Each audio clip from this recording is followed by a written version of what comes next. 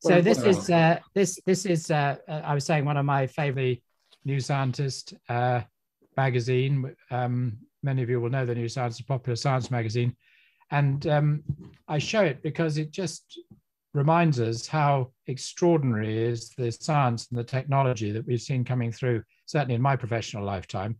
And everything I'm going to be talking about is prefaced by the fact that we're not sort of saying something that's anti the science or against the science or even limiting the science. It's very much complementary to the science. And I'd like us, in a sense, to have this as the backdrop to the whole presentation, because although I won't be talking neuroscience or any other kind of science very much, I will be talking about something that, as you'll see by the end of the presentation, we need more of rather than less of, not because somehow science is getting it all wrong, but because science is getting it wonderfully right, but we need to be able to use the science appropriately. One of the people who, actually from the other place, Cambridge, Stephen Hawking, sadly died recently, but you'll all be familiar with him as a very talented theoretical physicist. He had the Lucasian chair in Cambridge, which was the first Lucasian professor was Isaac Newton. And Stephen Hawking said that with the advances in philosophy, in science, philosophy is now dead. Well, that's certainly not been the case with philosophy and psychiatry. Ian, you mentioned the growth of the field in recent years. This is a few of the things that have been going on. It's slightly out of date, this list. There's more than 43 groups now, but you can see we've got a very international and strong international development with new professorial chairs in many parts of the world, and new training program. The latest training program is the MetaMasters I mentioned earlier, which we were talking about with a faculty meeting earlier today. We're hoping to launch towards the end of the month. So there's lots going on. Values-based practice that we're going to come back to is very much a sort of philosophy into practice development. You can learn about values-based practice without learning any philosophy, just as you can learn to prescribe a medication without knowing the pharmacology behind it. But it probably helps to know a bit of the theory. We've had a number of postdocs now in philosophy of psychiatry in Oxford. Ian mentioned the book series, which is a series of books and handbooks with well over 50 volumes now. This is the branding of the International Perspective series. This is the handbook. There's also a textbook of philosophy and psychiatry, and many other volumes in that series. Eric Matthews, by the way, had a couple of very good volumes in the series, which have done really well. We've had a number of summer schools in Oxford and other parts of the world. We've most recently had a tutorial post dedicated to philosophy of mind and psychiatry. You'll see that's called the Fulford Clarendon Fellowship, which is at the St. Catherine's College where I am. But the post holder is not me. It's a chap called Philip Corrales, who works in semantic logic. And I think it's an indication of the maturity of the field that we should have people working in these very abstract areas of philosophy. He works as a philosopher with cognitive neuroscientists, and we should have people working in such abstract areas of philosophy really very much at the cutting edge of research in the field. So philosophy may well be dead in Cambridge, but it's certainly not in Oxford, is the starting point of this presentation. Now, we might do an exercise here, but we won't, which is about what people understand by philosophy. And I suspect if we did this exercise, we'd find that, I guess we've got sort of 20 or 30 people in the room, we'd all come up with very different ideas about it. I'm going to focus on a particular area of philosophy. It's a part of Oxford analytic philosophy, and you can see it's associated with this chap, J.L. Austin. And Austin was the White's professor of moral philosophy in Oxford in the 50s, at a time when moral philosophy was very much taken up with abstract issues around the logic of values. And it's that work that Austin did in what's now become known as ordinary language philosophy that has driven the development of values-based practice. Ordinary language philosophy is really what it says on the tin. It's a way of looking at the ordinary use of language as a guide to the way we understand the concepts that sit behind our use of language.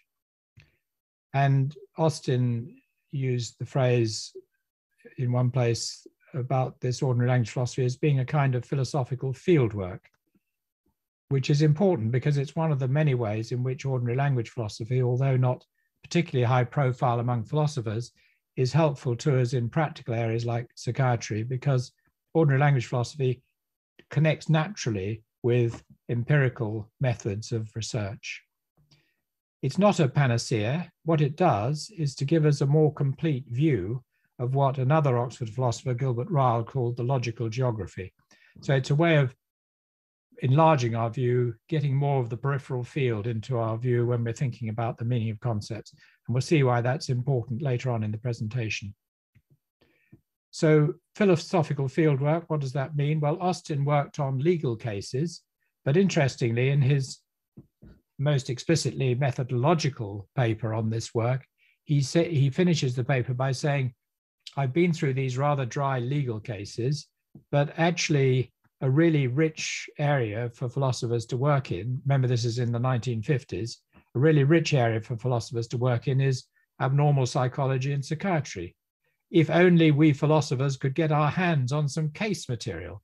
So Austin, I think, anticipated where we've been going with the philosophy psychiatry movement, certainly in the UK, and it's grown probably even faster among philosophers than it has among psychiatrists. And one of the reasons is because of the philosophical richness of the material we can bring to bear. So in the rest of this outline, this presentation, we're going to look at the story of Simon as a case study. And we're going to start with very much an ordinary language foundation for that by thinking about Simon as a patient of our own. I think, is everybody in the room a psychiatrist? Do we have any non-psychiatrists?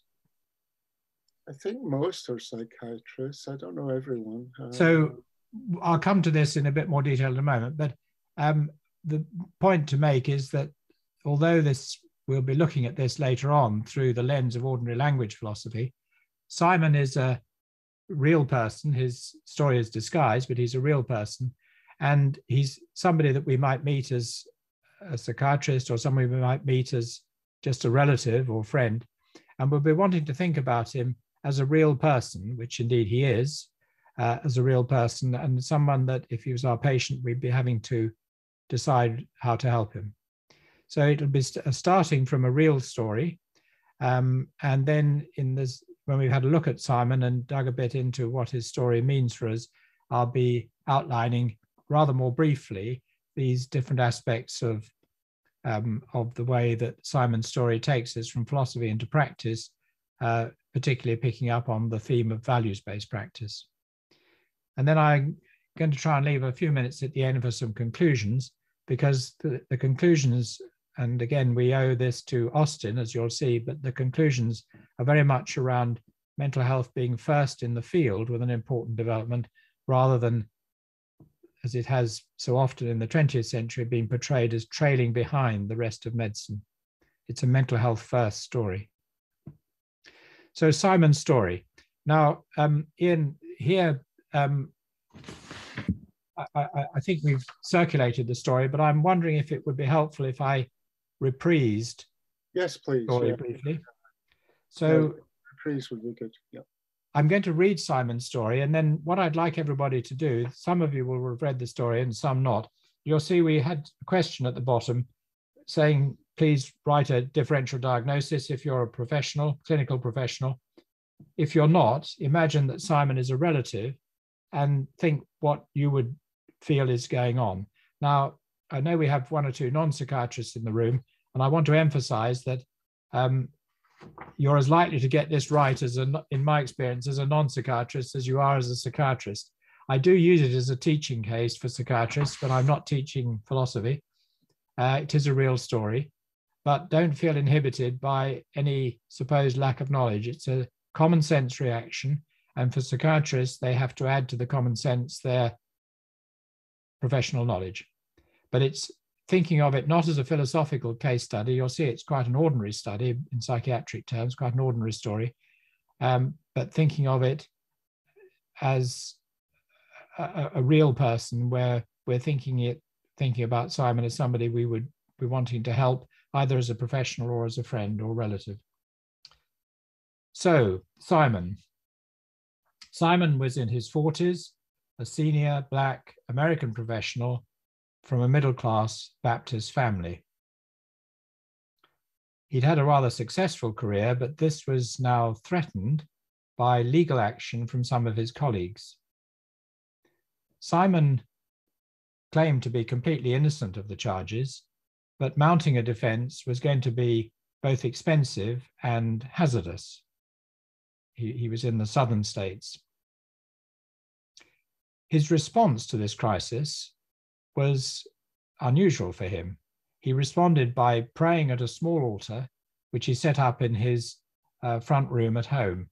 What he did was he went home and opened a box in which there was the family Bible, got the family Bible out, put it on a table, put a couple of candles either side of it, and then he knelt down and spent the whole evening and much of the night praying and outpouring about his problems. Now, when he got to his feet in the morning, he found that the candles had burnt down and the wax had flowed onto the Bible and had marked certain words and phrases. He called these marks seals or suns, and the wax went through into several pages, and marking out certain words and phrases.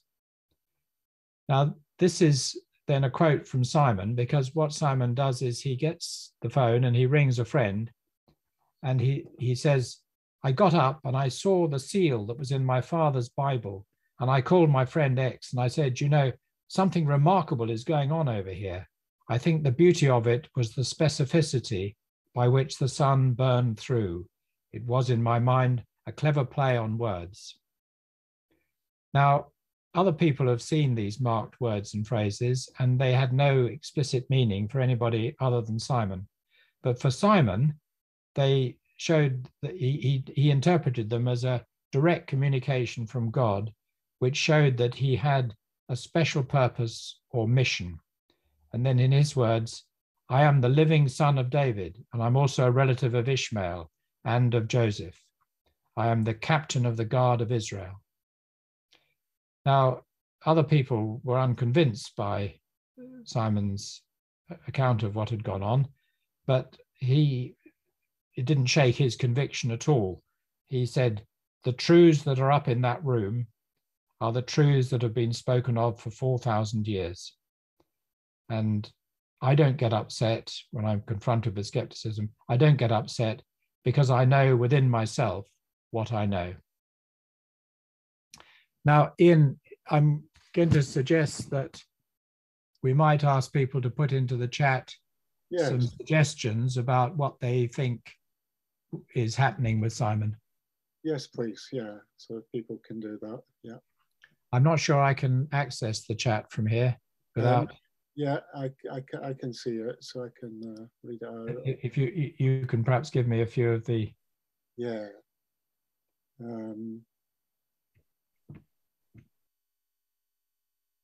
Yeah, so this is the first. This is the question, okay, essentially. We've got one. Peter Benny's wondering maybe a manic episode. Alex McLean, an acute stress reaction. Yeah. Paranoid psychosis. Delusional disorder as sort of differential, because you know we would be wanting to know about his mood state.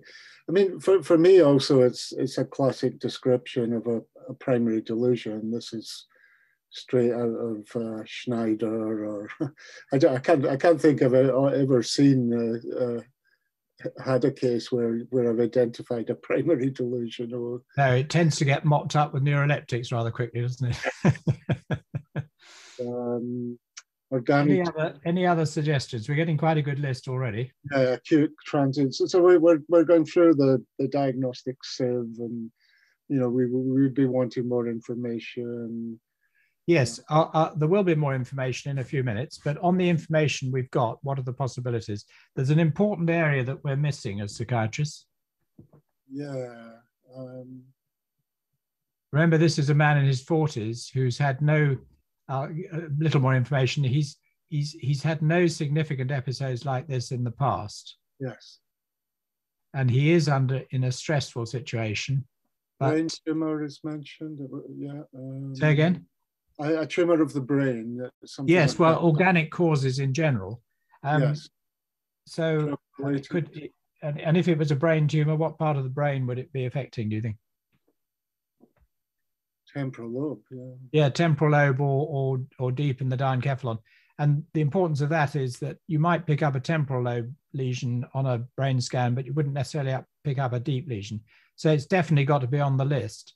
Yeah. Of, and the other thing is that there was some nice work done at the Institute of Psychiatry many years ago showing that brain tumors presenting psychiatrically very often had a history of stress at onset.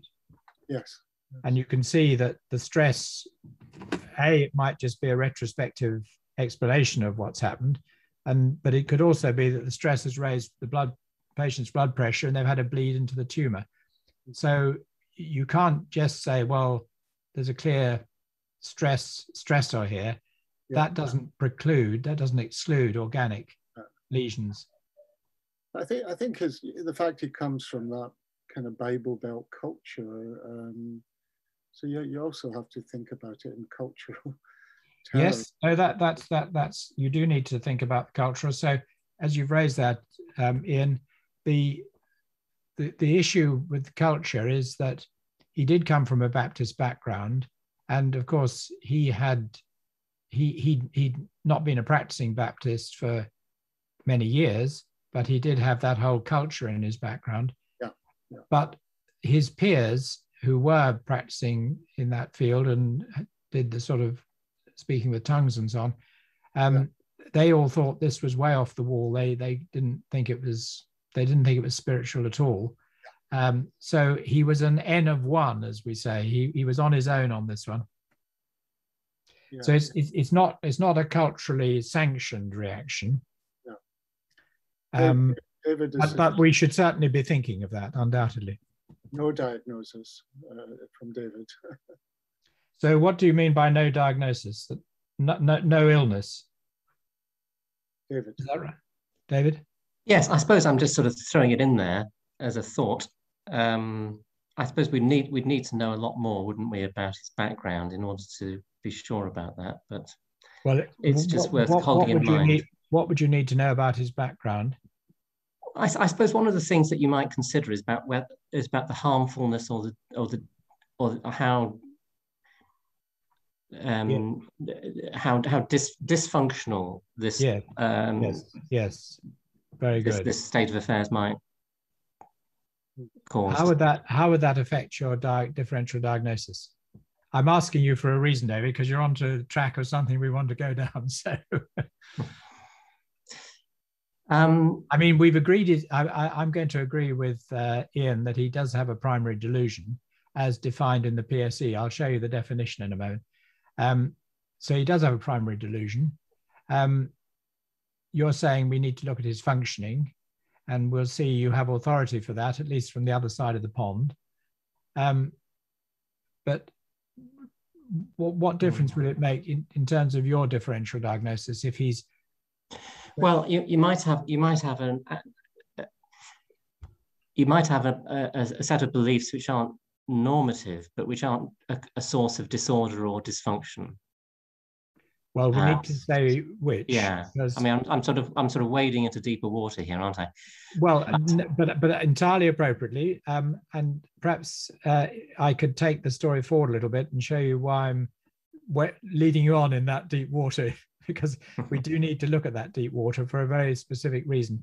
And I'm carrying forward your word harmfulness, David, which you said the harmfulness of his condition, and then you started talking about disorder and dysfunction. So let's see how the story goes. Now, what's happened?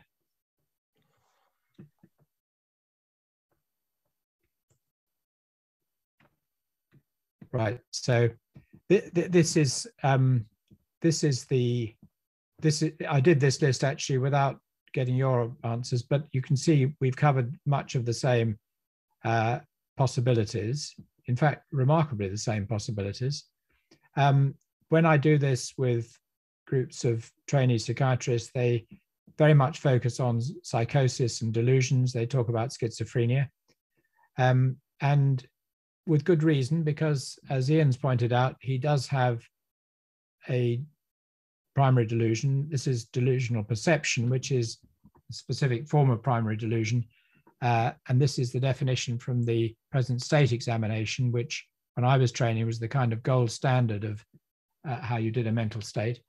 And a delusional perception is a delusion that is based on sensory experiences and involves suddenly becoming convinced that a particular set of events has a special meaning. Well, that's Simon to a T, and people trained in the present state examination have assessed Simon's story, and they all say he has a delusional perception. What does that mean? Well, if we go to, this is where I was starting to press you a bit, David. If we go to the ICD, the World Health Organization classification, we have really no option but to say that Simon has a psychotic illness of one kind or another. The differential diagnosis then, of course, does become absolutely crucial because we're thinking about anything from a temporary reaction to stress through to a brain tumor. It's really important that we dig into that. But the ICD doesn't include issues of dysfunction and harm in its definition of illness. It's purely based on a syndrome, a set of symptoms, possibly a few signs thrown in. But here's what happened to Simon, and this is the information, David, that you were going after, I suspect. Simon, far from being unwell with this condition, he was empowered by it, but also guided. Now, we don't know to this day how this worked, but Simon was a lawyer. I mentioned he was a professional person. He was actually a lawyer. And he took from these messages information about which law books to get from which shelves in which library in order to come up with the cases he needed to defend the action against him. And the bottom line was that he won his case, very difficult to do in the southern states of America as he was a black lawyer. And his case was shown to be a racially motivated attack on a black lawyer by his white peers, and it was thrown out. Simon's prestige as a lawyer, of course, then went through the roof. And the last we heard from him, he'd made a great deal of money, and he was setting up a foundation not to study schizophrenia, but to study your category, essentially, David, spiritual experience, if I can count that as no diagnosis. And so that seems to make the ICD story look a bit odd, doesn't it? You know, either ICD is wrong or the court was wrong, right? But if we go to the other side of the pond and look at the DSM, this is the latest DSM, DSM-5, but from DSM, I think 3 onwards, there's been included a whole second set of criteria. So you have the symptom-based criteria that we have in ICD, and then alongside it, you have what are called criteria of clinical significance. Now, these criteria weren't introduced to differentiate normal from or adaptive from maladaptive psychosis. They were introduced to provide a criterion of severity that could be used in the insurance-based health system in the States. But actually, the criteria provide exactly what we need for understanding Simon's story. So here is the relevant criterion for schizophrenia. Now remember, this is criterion B. So we've already satisfied criterion A. Primary delusion, delusional perception are absolutely at the middle of criterion A, as they are in the ICD. But in addition to criterion A, for a diagnosis of schizophrenia in DSM-5, you have to satisfy criterion B. and this is, I'll read the first part of this. Think about Simon as I read it. For a significant portion of the time since the onset of the disturbance, level of functioning in one or more major areas, such as work, interpersonal relations, or self-care, is markedly below the level achieved prior to the onset. Then the parenthesis is about children, which is a counterpart criterion, or when the onset is in childhood or adolescence, there is failure to achieve expected levels of interpersonal, academic, or occupational functioning. Now, as I've got David and Ian on screen, do you think Simon satisfies, from the additional information I've given you, does Simon satisfy criterion B? No. He doesn't, does he? I don't know in the chat or anywhere if anybody disagrees with me.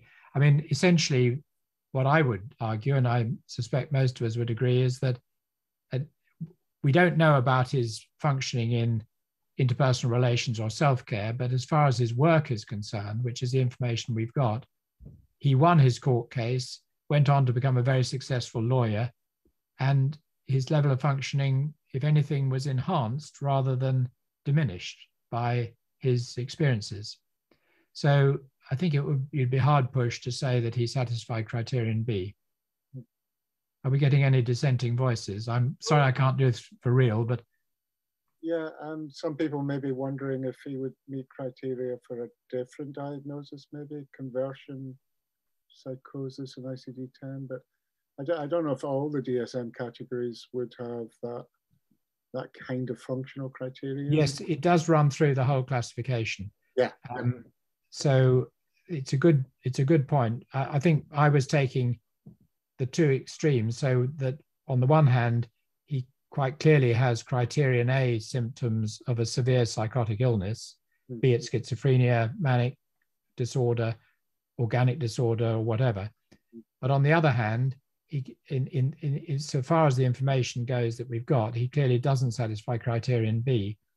And where that leads us to is that we could, whereas with ICD, we're obliged to say that Simon has a severe illness, we can say it's a severe illness, but he's lucky because it's not, he's one of the ones who's got off lightly, but we're still calling it a severe illness.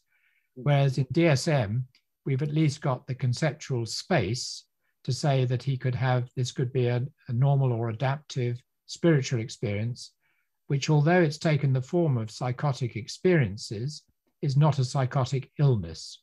Yeah. Yeah. Now, again, if we had a live audience, I'd be saying to you who's persuaded or not persuaded by this story, because in a sense, this is the heart of the whole presentation this evening, is what we make of Simon.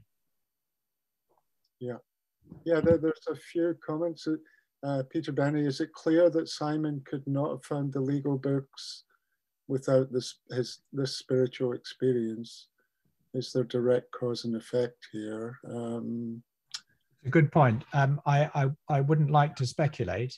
No. What I think we can say is that Simon attributed it to information he was getting from his experiences, and that the end result was that he performed extremely well as a lawyer, won his case, and went on to establish a very successful career. So if we take this criterion literally, we're looking at his level of functioning in his work, and we're wanting to say it was enhanced rather than diminished. But it's a fair point. I wouldn't like to speculate on the causation. It remains a mystery to us. And as I say, he's a real story. Gordon Barclay wondering what ICD or DSM would have made of St. Paul, referring to not I, but the Christ in me. So. Well, I guess there the issue would be, do we regard St. Paul as functioning better or worse after his conversion? Yes. And I suspect that will depend on which religion we're coming from. Yeah, but, there's definitely values. Yeah.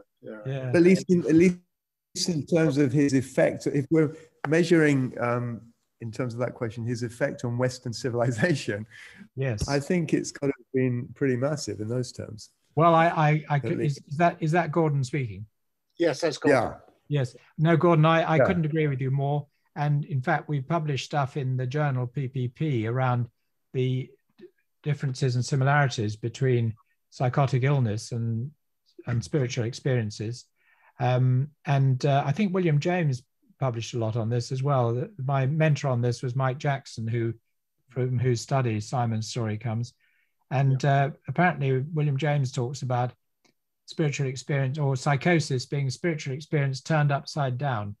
It's exactly the same experience. And this brings us to the nub, really. What matters is whether it does you good or harm. And David, you remember you said, I want to know about whether it was causing him any harm. And that's precisely the point here. And we can see that. Remember, I said to you, this is going to be an ordinary language inspired presentation largely, because if we look at the language of criterion B, I've highlighted here the values. So what criterion B is asking for is not just a change of functioning, but a change below the level achieved prior to the onset. And in children, there is failure to achieve the expected levels of interpersonal, academic, or occupational functioning. Now, this is to anybody but an American psychiatrist, because they hate this part of the presentation. This is very clear evidence that criterion B is about values. And actually, Gordon, your question about St. Paul makes the same point rather more vividly, because it isn't just a matter of sort of,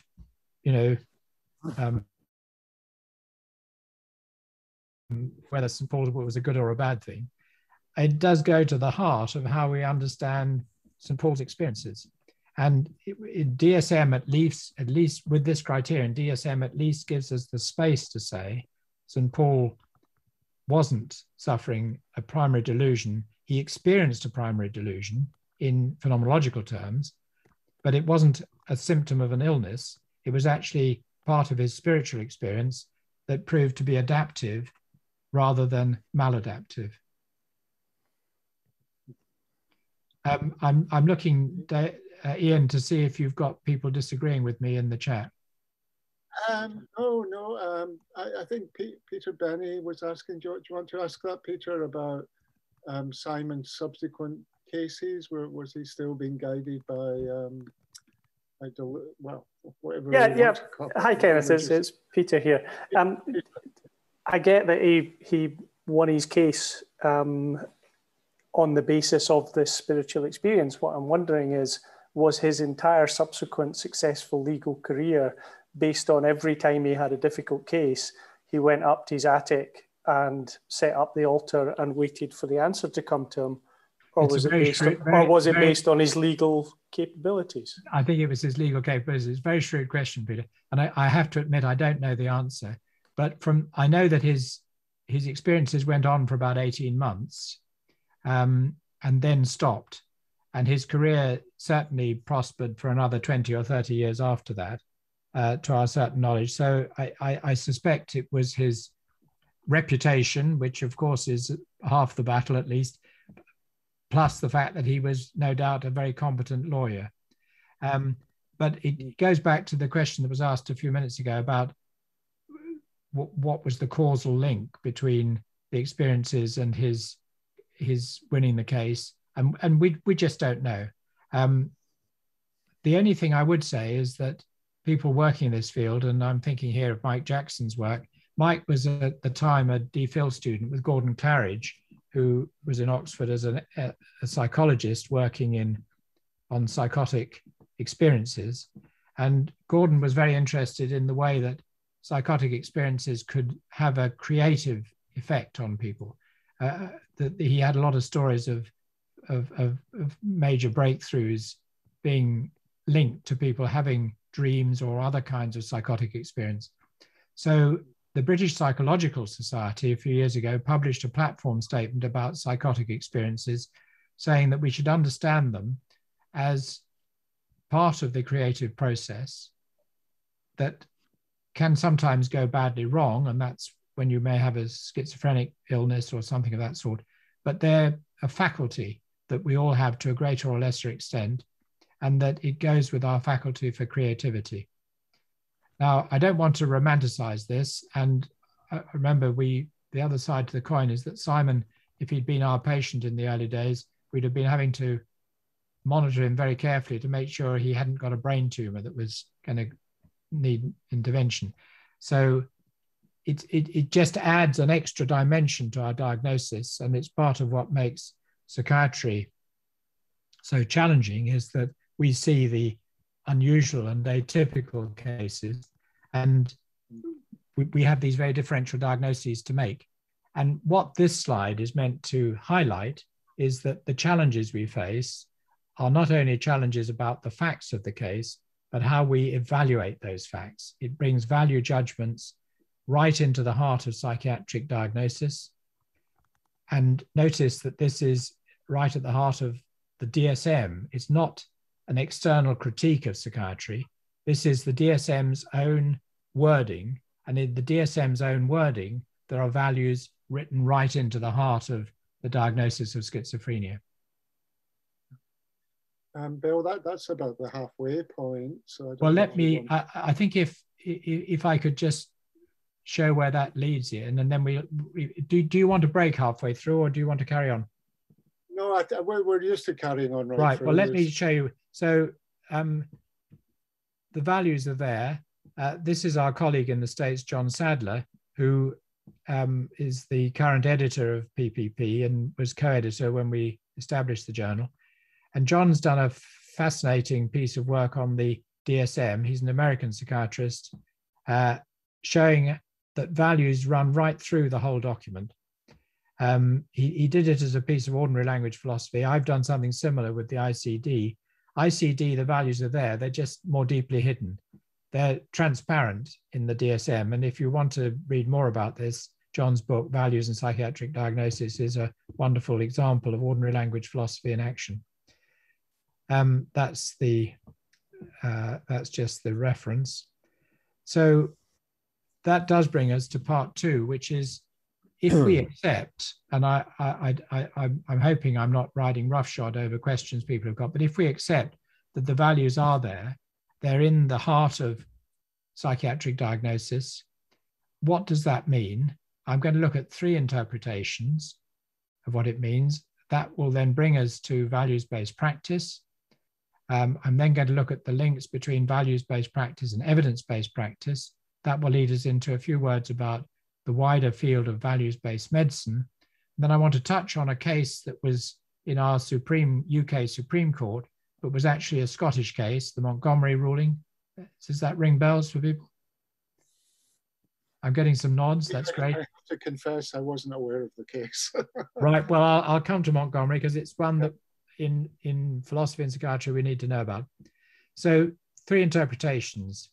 Values are there. What do they mean? Does Thomas Saz still ring bells for people? Yes. Yes. So professor of psychiatry at Syracuse University, made his living out of his mantra, mental illness is a myth. And what he meant by that was that mental illness is about values.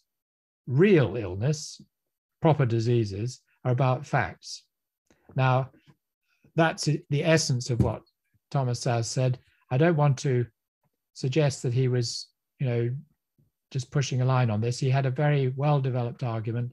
He was a very clever man. I was fortunate to have met him 2 or 3 times, and I built on his work in my own critique of that approach. And he was a very generous opponent. And nonetheless, his position essentially was that the values are there in psychiatry. They're not there in physical medicine. And that means that mental illness is not a genuine illness. It's more about ethics, law, communication. It's a life problem, not an illness. Now, opposed to Saz was somebody I hope you will be still familiar with, although he's also now died, Robert Kendall.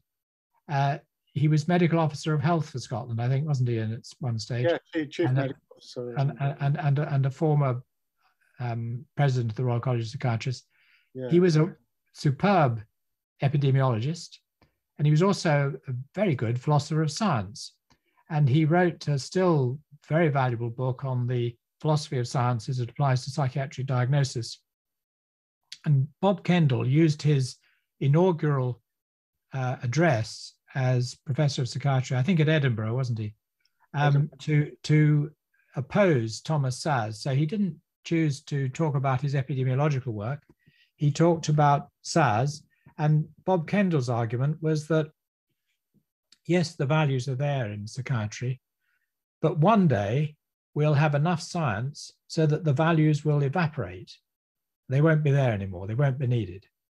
Now, again, I can't do justice to Bob's position, but he was another person with whom I disagreed as a young and rather cheeky psychiatrist. And he was another very generous in supporting me and had a very well-developed argument. I never managed to shift him from it, but his argument essentially was that once we had enough science, the values will disappear. I'm going to show you, I hope, by the end of the presentation, that the more science we get, the more the values are going to come into play in the whole of medicine, not just in psychiatry.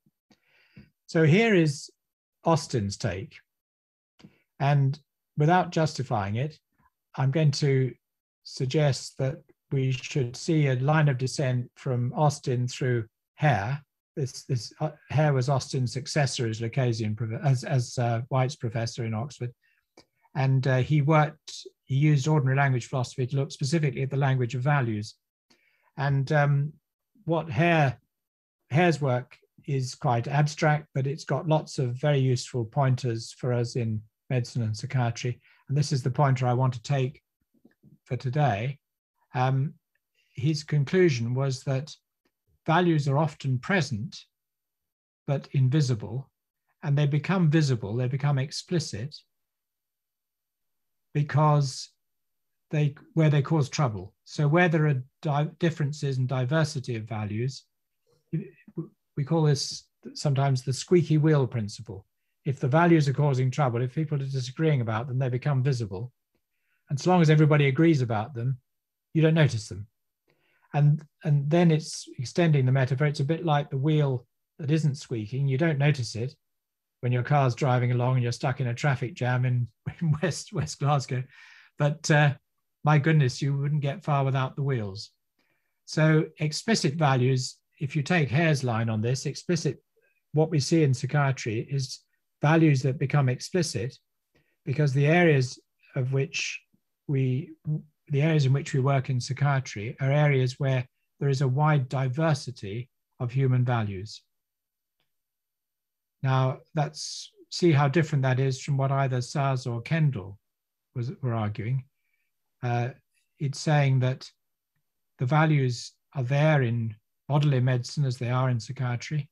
There's not a difference of kind, as SARS had suggested, but we don't notice them in bodily medicine because by and large, they're shared values.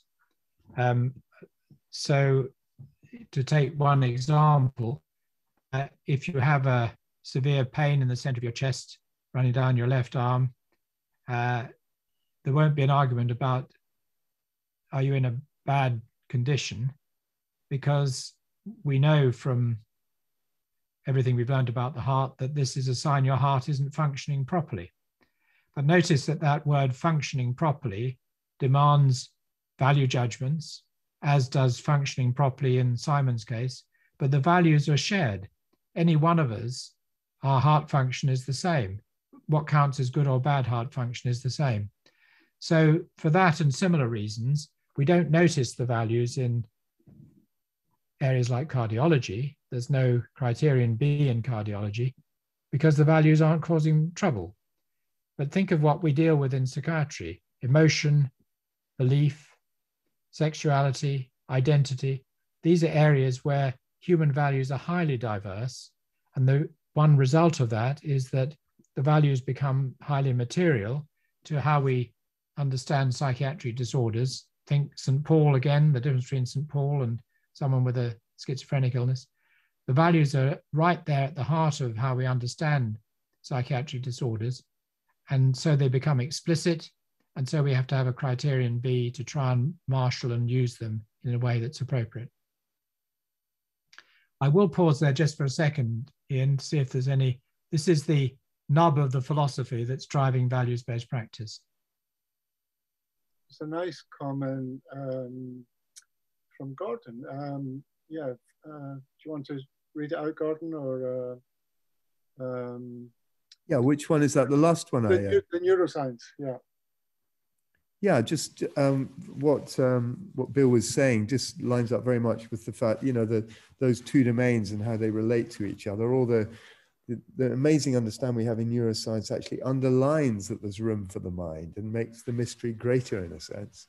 Yeah. Well, I'd want to agree with you, Gordon, and I think you're taking us in the direction where I hope this whole presentation will go. This isn't undermining science. It's actually something that we need because of the success of the science.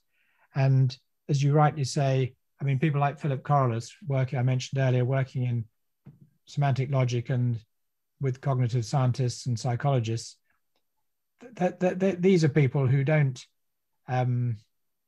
dismiss the mind. You know, they don't say, oh, we know enough about the brain, so now we don't need to worry about the mind. Quite the opposite. Those are the people who are taking the mind really seriously.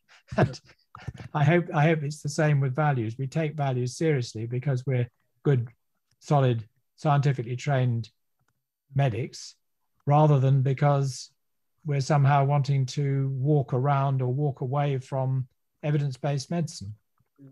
But there's another comment from Dave Johnson. Are you able to speak to us, Dave, or I can read it? I'm here. Yeah. Oh yeah, Dave. You're the functional disorders. Do you want to say something?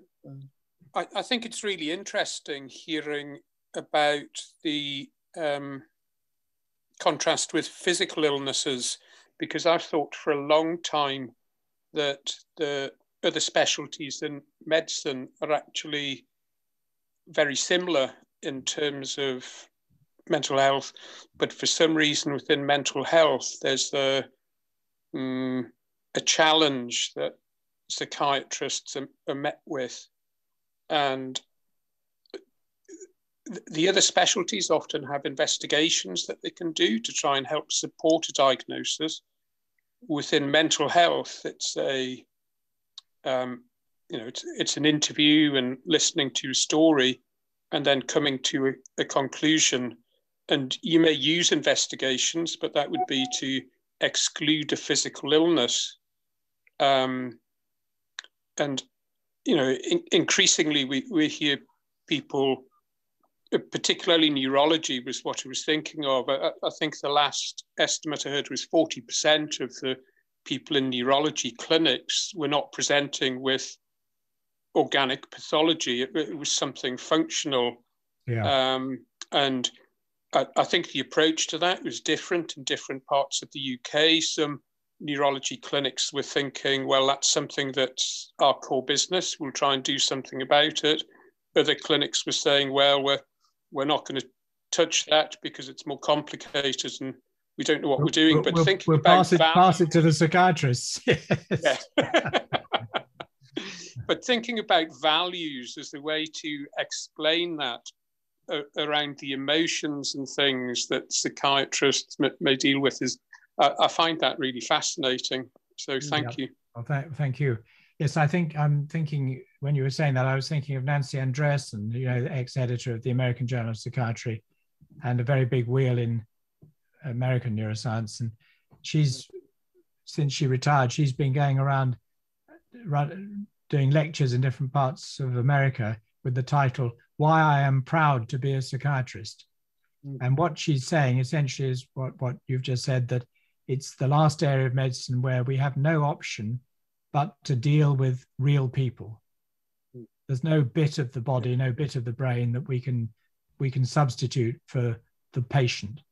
It's dealing with the patient. And I think that's you're absolutely right. That's part of the challenge, and it's part of where I think this is leading us.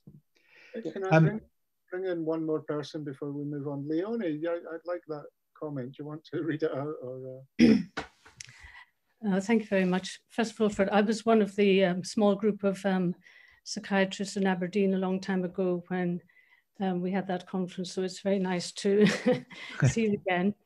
I was making a comment about a therapy called CAT, or cognitive analytic therapy. Yes. Which was founded in the 60s, 70s by Anthony Ryle, a nephew of Gilbert Ryle. And from his therapy, I would say he was pretty influenced by common language, ordinary language philosophy, because it seems to me that those values come through in how we have a frame for therapy, but we treat, collaborate with each patient with their individual story. So there's no one size. Well, I'm very grateful to you for that, Leonie, because I wasn't aware that cognitive analytic therapy had that connection with ordinary language philosophy, and it's a wonderful link. Thank you very much. Through the Riles, yes.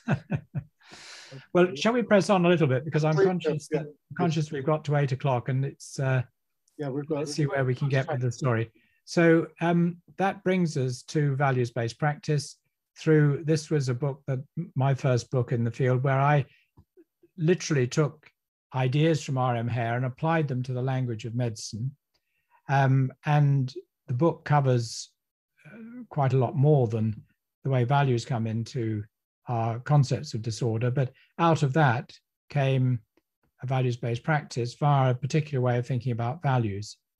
Ian, we really don't have time to do any exercises on this, but the bottom line is that in medicine, we've come increasingly to identify values with ethics. This is not about ethics. It's about a much wider range of saliences. And we can think of values as being individually diverse and covering anything that matters or is important. I'm sorry, I've put the or in twice there, but anything that matters or is important to us individually. Anything that matters or is important. So it's a very wide range of things that are relevant here. And it's that underpins what's now become known as values-based practice. Values-based practice is one of a number of resources we have for working with values in medicine. Ethics is, of course, a very important resource, but so are also these other disciplines.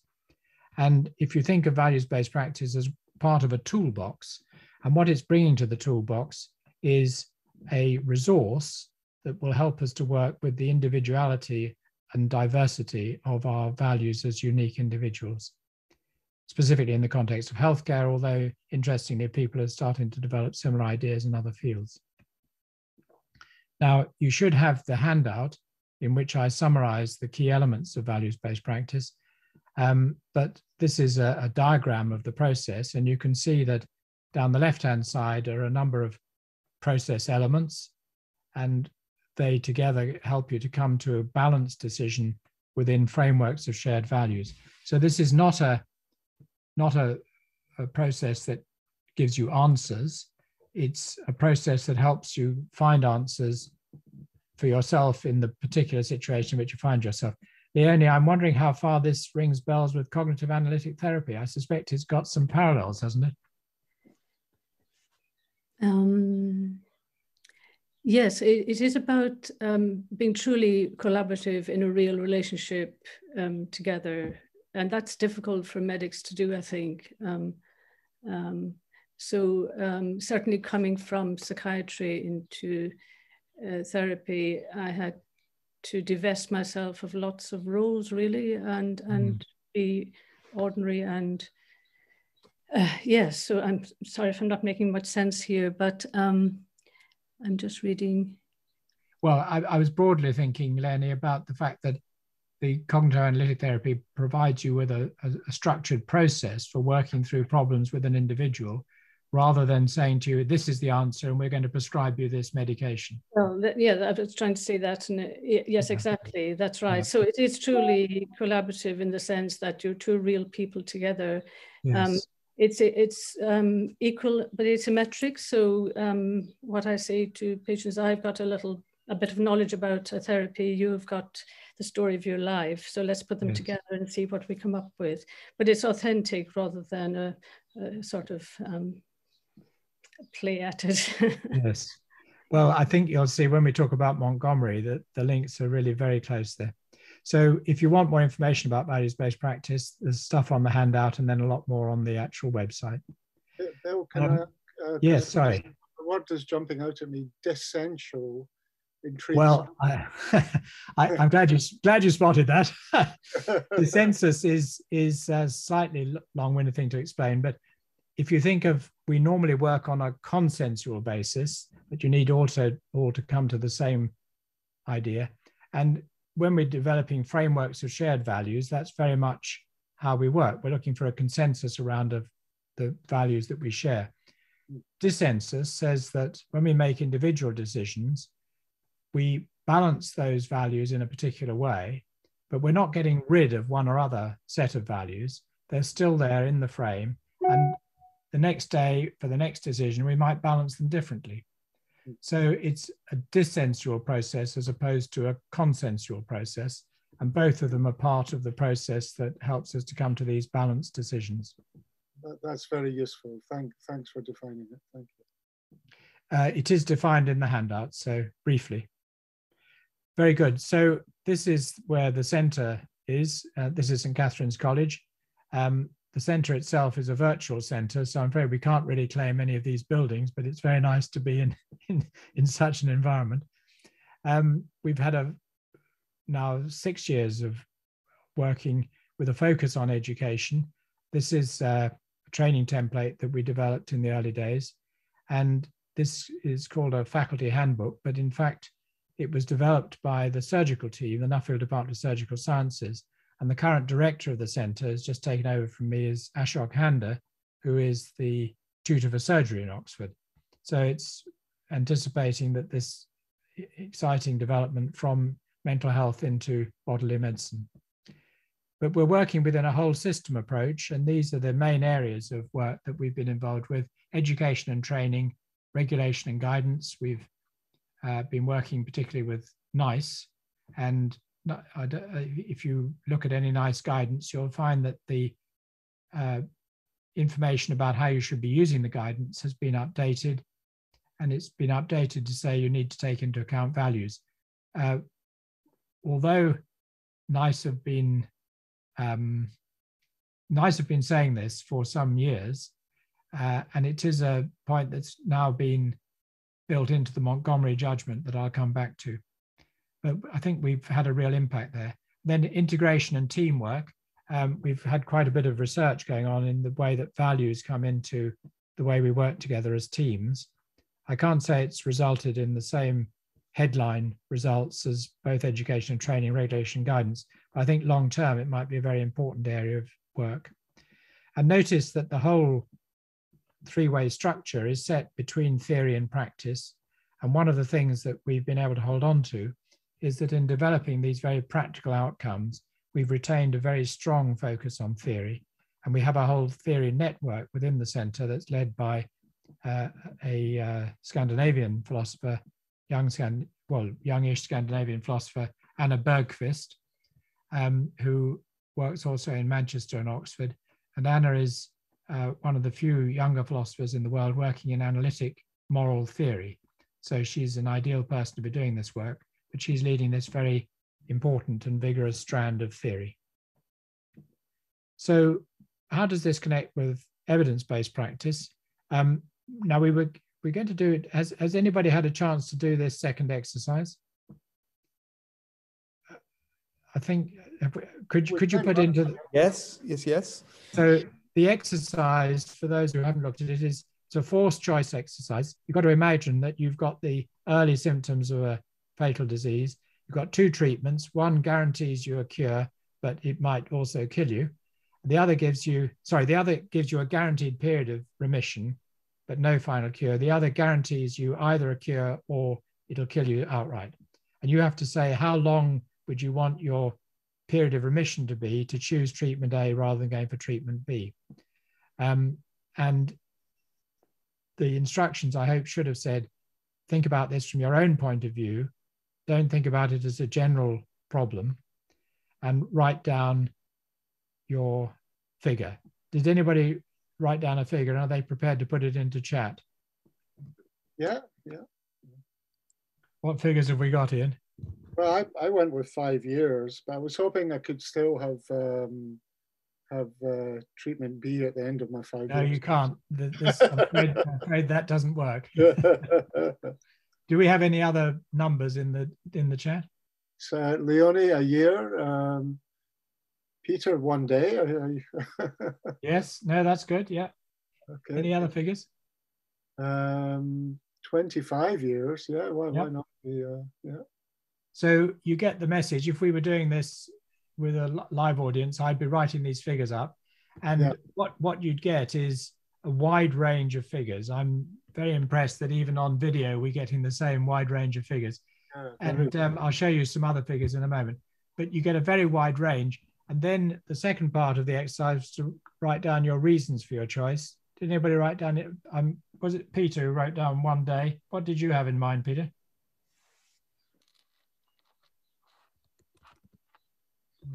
I've just typed it in, actually. It says Peter here, but the gist of it is we're told that this illness is potentially fatal, whereas treatment B is fatal in 50% of cases straight away. It's kill or cure. If you take treatment B, there's a 1 in 2 chance you're going to die. Treatment A being potentially fatal, you've not given us the odds, but I'd take my chances on potentially fatal being a better bet than go ahead, there's a 50-50 chance you're going to die tomorrow. Very good. Every time. What about the person who said 25 years? What was your thinking? Gordon, yeah. Was it Gordon? I think it was Gordon, yeah. Or Dave said 20 years, yeah. 20 years. Well, somebody who said a long period, what was your thinking? I thought that during that period they'd be likely to improve treatments anyway, and that I'd take my chances with that. Very good. Any other reasons people came up with? Leonie, for 1 year time to find a cure. See all the I wasn't thinking about medicine. I was thinking about having time to adjust. I thought romantically I would see the season through once more and say goodbye. Okay, very good. So we're all coming up with rather different things. What unifies everything that people are talking about, would you say? Values, what we value, or what? Yeah. Yes, I think it's what matters or is important to us. Would that be fair? Yeah.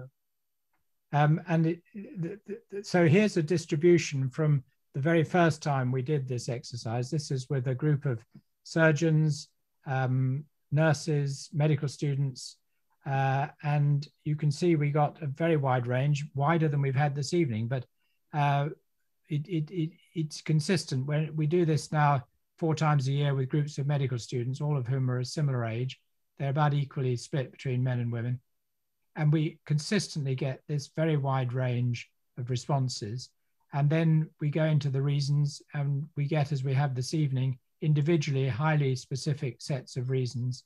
And as Ian's already identified, it takes a bit longer to get this out if we do it as a proper Q&A.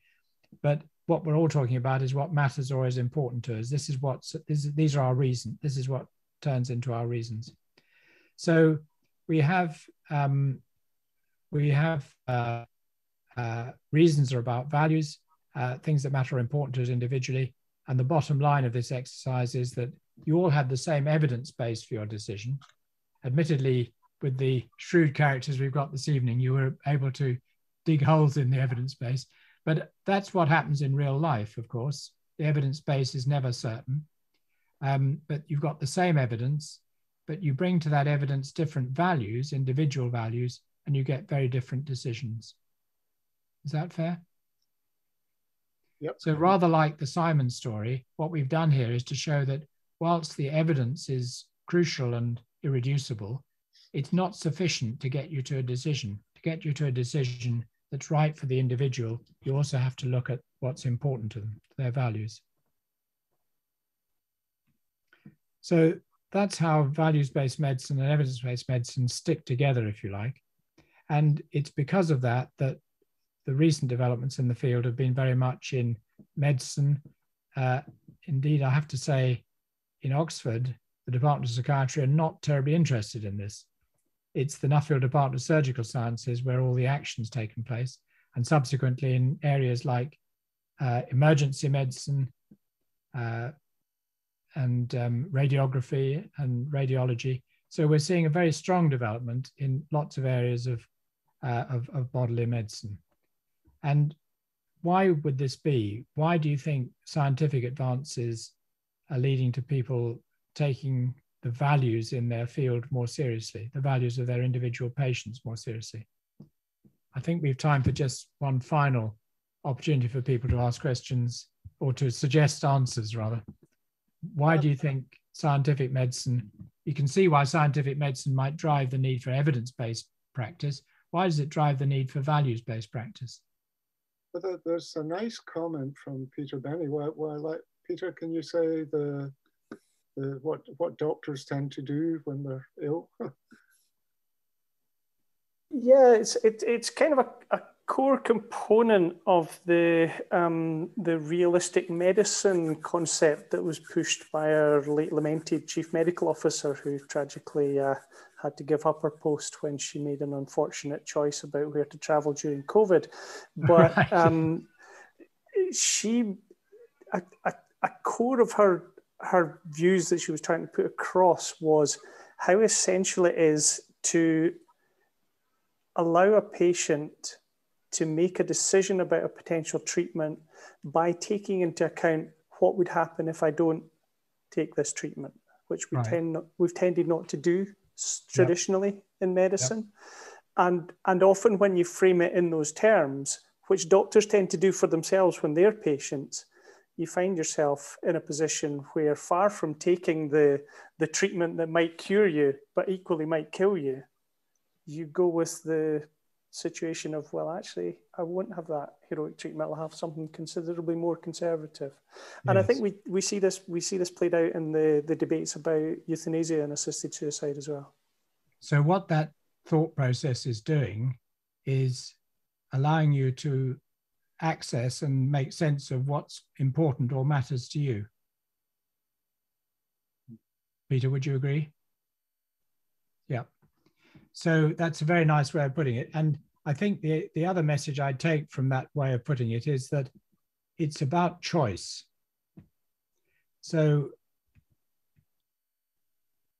values-based medicine is driven by scientific advances, essentially because the impact of scientific advances is to open up new choices for us, and with choices go values. So Peter, taking your point, one of the big choices is, do I take this evidence-based treatment or do I not?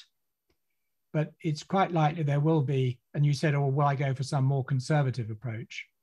And it's because you have those choices that your values become important. You know, going back 50 years when I was a medical student, there were many areas where there was really no choice whatsoever. And except that you were going to die from the disease and you'd rather have the disease and die from it than. But now, in most areas, we have a number of choices.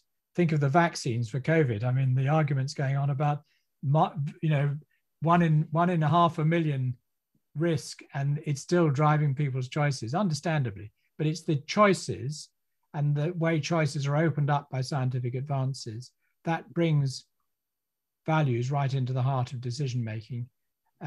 It was always there in principle, but the choices are what make those values, as in the example you've given us, Peter, much more difficult. And remember, the squeaky wheel gets the grease. Where the values are rubbing together and causing trouble, they become explicit. And this is very much what we've been seeing in surgical sciences, and it's what we're increasingly seeing in the rest of medicine.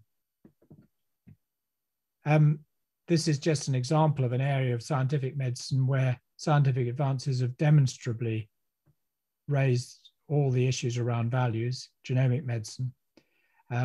Fertility treatments are another area. I've never worked in that field, but people who have tell me that the real challenges in a fertility clinic are not to do with the science, it's to do with the emotional impact of the decisions that couples have to make in undertaking fertility treatment. So the science has meant that emotion, desire, volition, sexuality, identity, all those issues that we deal with in psychiatry by the nature of the conditions that we see are suddenly now there in the fertility clinic in the way that they weren't a few years ago. So science, contrary to one of my heroes, Bob Kendall, used thinking that one day we'd have enough science, we wouldn't need the values. Quite the opposite. The more science we get, the more choices we have, and the more our values and hence values-based practice are going to come into play. So we're back to this strong model of partnership between evidence-based medicine and values-based medicine. we need the evidence, but we also need the values, and we need to bring them together. And that's important because it means that we have an effective way of beginning to link science with people. I think, Peter, again, this speaks to your nice story about what we do as doctors isn't what we let our patients do, and we should, you need to reflect, what if I don't take this treatment? Well, we need to link the science much more carefully with individual people. So we're not the first to say this.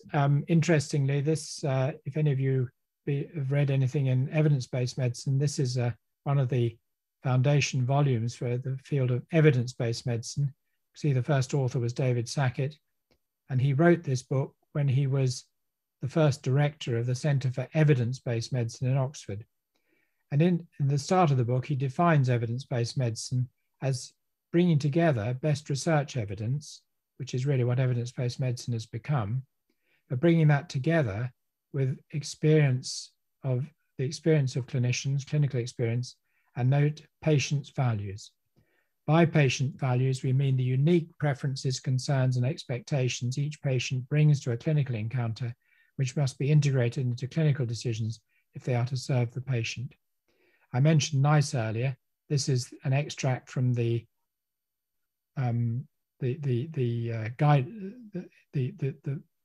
prologue to any of the guidelines, which tells you how to use the guidelines. When exercising their judgment, professionals are expected to take this guideline fully into account alongside the individual needs, preferences, and values of their patients or service users. So values are there in the best of evidence-based medicine. Yes, the field has become rather debased in many areas, as though all we need to make decisions is to look at the evidence. We certainly need evidence-based medicine, but evidence-based medicine encompasses and requires, at its best, values-based medicine alongside it as a partner. This is why we're seeing values-based practice developing so strongly in surgical care in an area like Oxford. What about Montgomery, which I've mentioned a couple of times?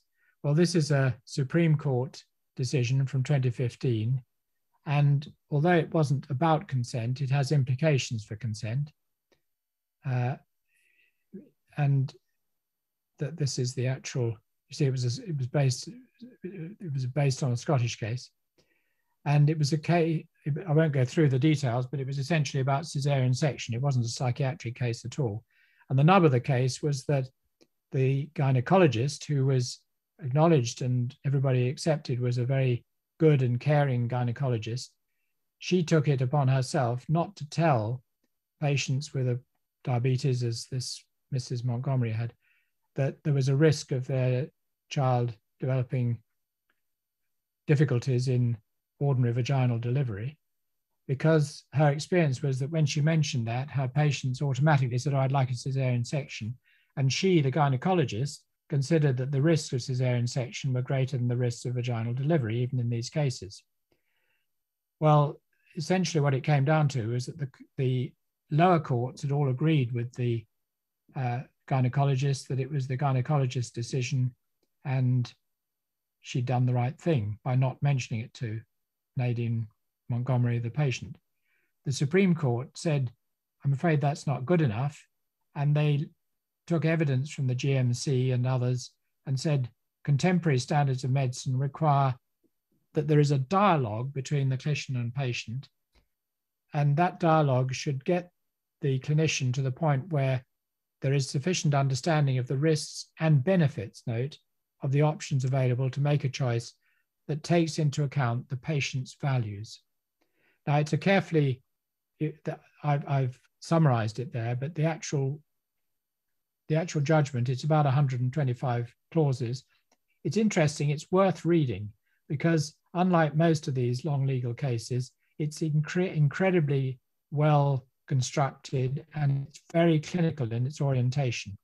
And the essence of it is that it's saying, when we make decisions, we as clinicians have to be in dialogue with our patients. We are bringing to it a knowledge of the sensible options available. They talk about evidence-based options available, but the choice between options has to take into account what really matters to the individual patient. And what they said with the the index case, the Montgomery case, was that because there'd been no dialogue with Mrs. Montgomery, there was no way they could take into account Mrs. Montgomery's views. And Mrs. Montgomery, if she'd chosen to have a cesarean section because she would rather take the risk to herself than to allow that to go forward, that could have made a difference to the case. So the basis of consent now is that we have to enter into a dialogue based on what we know about the reasonable options, the evidence-based options, but the dialogue has to get us to the point where we can understand what's the right option as judged by the values of the individual patient. So, Ian, it's something that's worth knowing about in medicine. Yes. And of course, it's infinitely harder to do all this in psychiatry, but nonetheless, that's what is required of us. And it's in the GMC guidance, it's in good psychiatric practice. It's most clear and explicitly stated in the Montgomery judgment itself. So Montgomery is about shared decision-making based on evidence and values. It's about this model of bringing together evidence-based practice and values-based practice. So if I have a minute or two just to draw some conclusions, Sure. We've been talking about ordinary language philosophy into practice, guided by another of my heroes, J.L. Austin. In the first section, we did a bit of Austinian field work, looking at a psychiatric case, the story of Simon. And that produced a more complete picture of what's going on in psychiatric diagnosis, showing that as judged by the language of the DSM itself, values are integral to the way we make diagnoses in psychiatry. The second half built on that more complete view with the skills-based process for working with diverse values as values-based practice, which we took from R.M. Hare, who was a pupil of Austin's. We looked at how values-based practice fits together with evidence-based practice. We've seen how that's above all important in scientific medicine because of the way that choices are opened up by science and technological advances. And we've seen how that's recently been codified in the Supreme Court 2015 Montgomery ruling. I want to finish on a slightly different point. I think somebody mentioned Star Trek earlier. It happens that Patrick Stewart, who plays Jean-Luc Picard in this picture in the middle, is an ex-fellow of St. Catherine's College. We have a visiting fellowship for dramatic, essentially in theatre, and Patrick Stewart was one of those visiting professors and continues as it's a lucky coincidence for me because I'm a Trekkie. I have to admit that I love Star Trek. And the point of this image is that all the faces on this image are much younger than me. And they represent a very diverse group. I've mentioned Anna Bergqvist, who's on my screen, bottom right. And I've mentioned Ashok Handa, who's the top of the screen. He's the surgeon who now directs the center. But and I mentioned Philip Corliss, who's just above Anna on the right there and doing the work in semantic logic. But notice that they're a very diverse group and they're all young and they are the next generation. I think that's a very exciting development because what we're seeing is a field that started from analytic philosophy, ordinary language philosophy in particular, is now building in a number of other areas, phenomenological philosophy, African philosophy, logic and semantic logic, and the cognitive sciences. And this is the last word that I want to leave you with from Austin. Austin had a pre-PC phrase about in philosophy, it's often the negative concept that wears the trousers. And what he meant by that, this is why it's pre-PC, was that it's sometimes, he meant that it's the man who wears the trousers, as it were, and decides what happens. What he meant was that it's often where our concepts break down that we learn most about what they really mean. Psychiatry has been dogged in the 20th century by difficulties that are about as much about defining mental illness as the practice of the field, which is complicated and challenging at many levels. And I think we can take from Austin the idea that, at least in the area of values, psychiatry has been leading the field. And the negative concept, in this case, psychiatry has very much been wearing the trousers. Why is this? Because remember, science drives values. Psychiatry and mental health in general, they're not properly understood, trailing behind cardiology and gastroenterology. We're doing the most difficult area of science. The brain, after all, is the most difficult organ to study. So it's a combination of the challenges of the most difficult science, the challenge of the most difficult areas of values, and the challenge of working with, as I think, Leonie, you put it for us earlier, it's working with real people that actually matters here. So mental health is leading the way in linking science with people, and it's the next generation who are going to take us there. Thank you very much. Thanks, Bill. That was brilliant. Thank you.